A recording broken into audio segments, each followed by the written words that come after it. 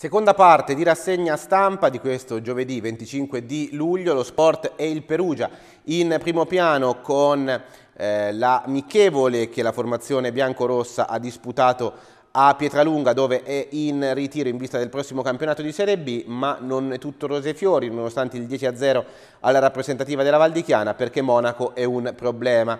Il Perugia segna 10 reti al Valdichiana, ma tiene banco la contestazione dei tifosi al difensore qui in foto. Iemmello ancora a segno con una tripletta, gioiello di tacco di buon aiuto, infortunio invece per Giomber. Si insiste sul 4-3-2-1, questo è il modulo scelto da mister Oddo. Melchiorri in campo, Manconi in gol, si rivede anche Dragomir, ma ovviamente tenere banco la contestazione a Monaco dallo scorso anno di fatto separato in casa al Grifo, e ora che sembra essere reintegrato anche qui, vedete lo striscione abbastanza eloquente, Monaco vattene. E poi l'intervista, le parole del tecnico Oddo: ora che c'è da lavorare sulla difesa siamo un po' in difficoltà. Il tecnico fa il punto della situazione dopo la seconda amichevole: buon test, adesso salirà il livello. Fernandes ha grande qualità, Vicario un'opportunità da cogliere.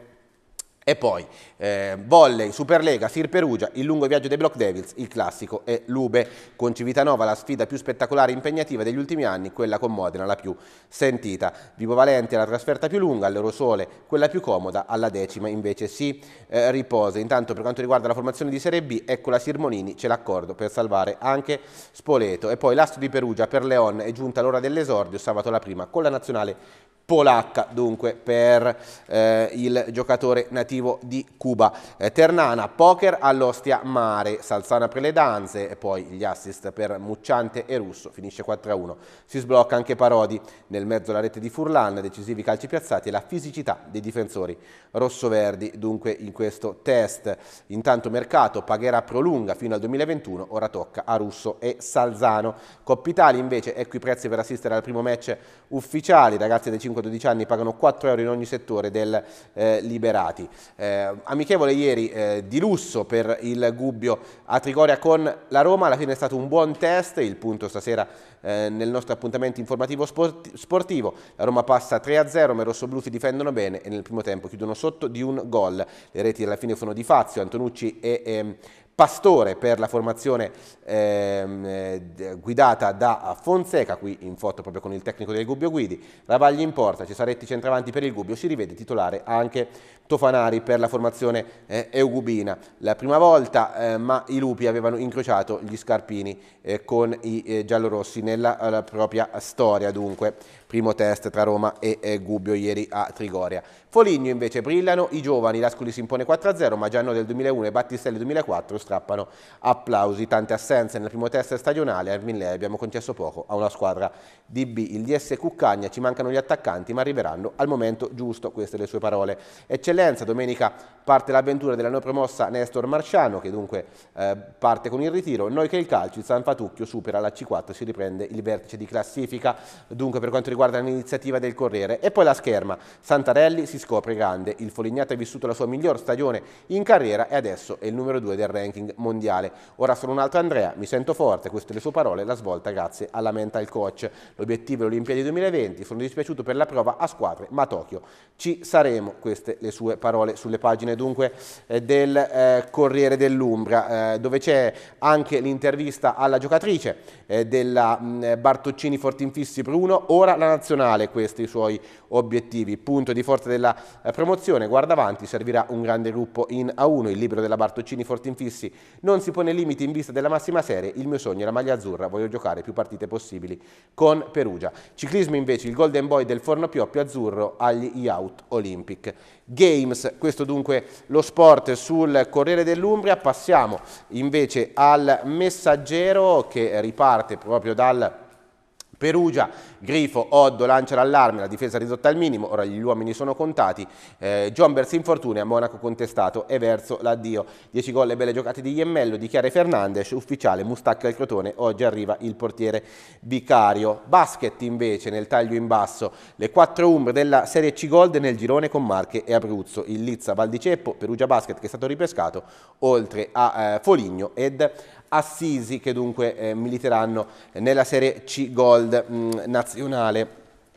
Per quanto riguarda invece il calcio di nuovo, Serie C, Ternana, salto nel buio, scusate, ritorna il rebus girone dopo il ripescaggio di 2 società, il presidente Ghirelli categorico, le fere non si spostano, il numero 1 della Lega Pro vuole leggere le sentenze, assicuro che il campionato resterà a 60 squadre, queste le sue parole. Intanto i nuovi calendari saranno resi noti oggi, nessuna modifica, queste le parole proprio di Francesco Ghirelli, saranno resi noti alle 18:30 alla sala onore del Palazzo del CONI.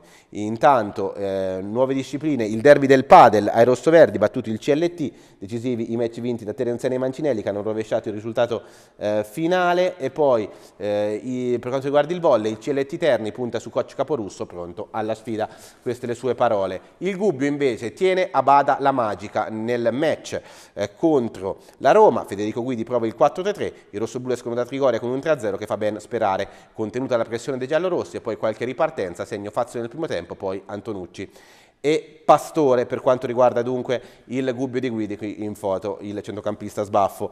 Foligni invece, Armillei sorride, con l'Ascoli bene la difesa dunque per quanto riguarda questo test dei Falchetti, la Ducato riparte a modo suo, mercato solo se sarà necessario. Poi ancora volley, ma si parla di arbitri, Serie A, la Perugina Cruccolini, qui in foto fa il grande salto, dunque Beatrice Cruccolini, nuovo ufficiale di gara, passato al ruolo alla massima categoria, davvero complimenti all'arbitro di volley perugina che è riuscita a scalare così per quanto riguarda la sua ancora giovane carriera nel volley, per quanto riguarda ovviamente i fischietti.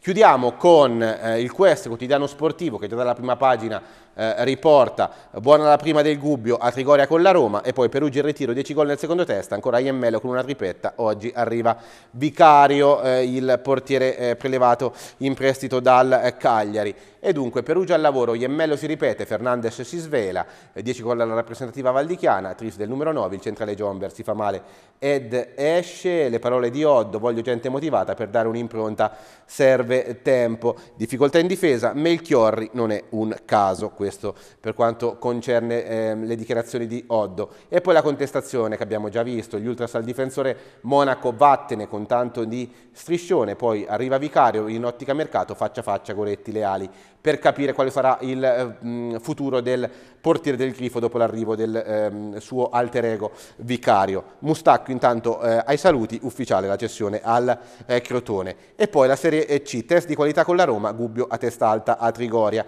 I ragazzi giocano pensando a ciò che fanno, queste le parole di Guidi, abbastanza soddisfatto dopo questa amichevole, la prima stagionale del Gubbio. Ternani invece, Gallo, stiamo lavorando bene, 4 reti allo stiamare, il commento del tecnico a fine gara. E poi Serie D, Foligno, Ascoli, Armillei, sono soddisfatto, queste le sue parole, chiudendo con il volley mercato, San Giustino conferma coach Sideri in panchina, basket, Virtus Assisi confermato invece Capezzali, guardia classe 97, Sisano Doc resta dunque ad Assisi, Valdiceppo invece a caccia del tecnico dopo la separazione con Formato, che lo scorso anno comunque ha guidato la squadra perugina ai playoff. Questo per quanto riguarda dunque anche le notizie sportive sui vari quotidiani regionali. Ora dunque non ci resta che vedere le previsioni meteo odierne, sigla, e poi andiamo con le previsioni di Rick, Meteo Gubbio.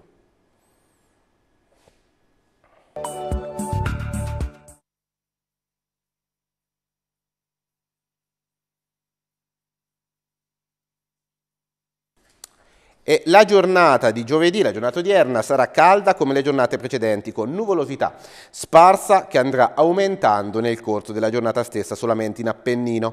Nel resto del territorio regionale i cieli si manterranno poco o parzialmente nuvolosi per tutto l'arco della giornata. Temperature minime stabili comprese fra i 21 e i 24 gradi, le massime stabili anche queste tra i 34 e i 36 gradi.